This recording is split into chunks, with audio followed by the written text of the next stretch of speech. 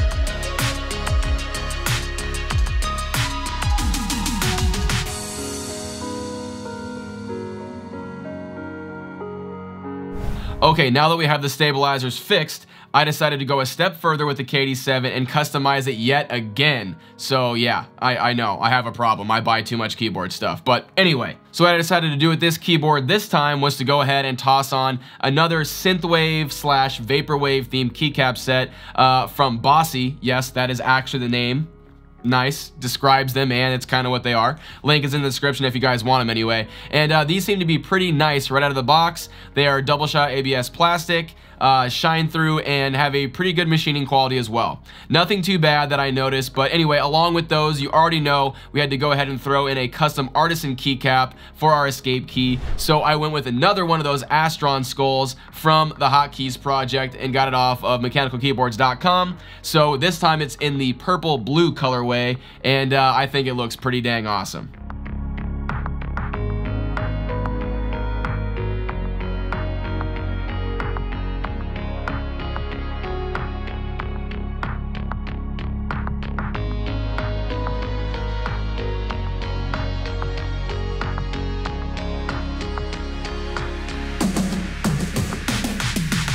So now that we have the K87 refreshed with a new awesome look, I took it over to my desk and plugged in our amazing custom themed cable from Calamity Cables, and I paired it with the laser pink mouse mat from Odin Gaming. Thing looks freaking awesome. I think we have another winner on our hands, fam. Might have to stay on the desk for a little while. But anyway, B-roll.